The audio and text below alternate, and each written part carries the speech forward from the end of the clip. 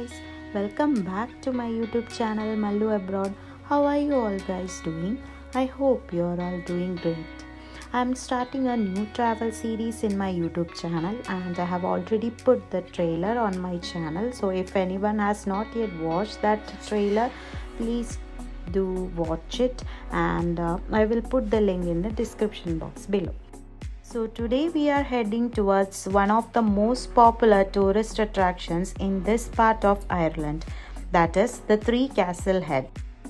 The Three Castle Head includes the ruins of Dunloe Castle and it's only accessible by foot.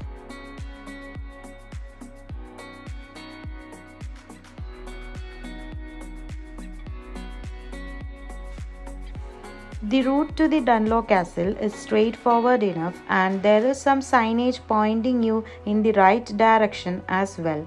Heading towards the farmhouse at the start of the walk, you will see a trail across the field about halfway. This takes you to a gate, and once you are through that, just keep heading uphill and you can't really go wrong. The views to the Atlantic and the coastline from this part of the trail are pretty stunning too. However, they are nothing like what's to come. From the car parking area to the first breathtaking glimpse of Dunloe Castle took me about 25 minutes, so it's a pretty short hike. It's easy going all the way with just a very short bit of the climb uphill towards the end. At the top of the hill, those first views of the lake and the castle are the ones that you are unlikely to forget in a hurry.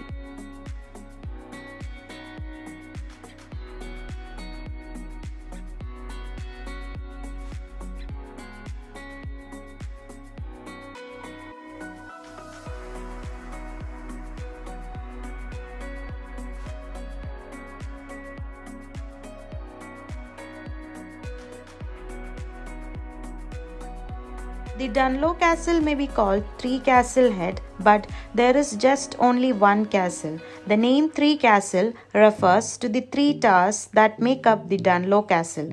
Connecting the towers is a curtain wall stretching more than 100 feet from the cliffs to the shores of the lake. The wall and towers are mainly in these ruins now, but remain very impressive all the same. Mallu is said to be one of the oldest Norman castles in southern Ireland. The ruins which remain there now is dated from around 15th century. The deterioration of the castle can also be partly attributed to its dry stone construction. There are some pretty dark tales associated with Dunloe and Three Castle Head. It is said that the O'Donneys, who were the last family to live there, all died by suicide or murder. Now, as a result of the drop of blood falls from one of the towers every day. Others claim that a mysterious white lady haunts the lake. Anyone who sees her will die soon after. So if you are very superstitious, you might want to think twice before you pay a visit here.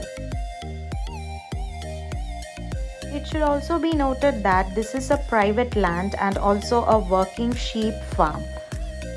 And so dogs are not allowed on the trail even with a leash.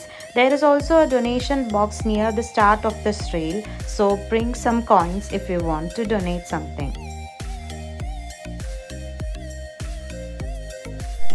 Did you guys enjoy this video? I hope you liked my video.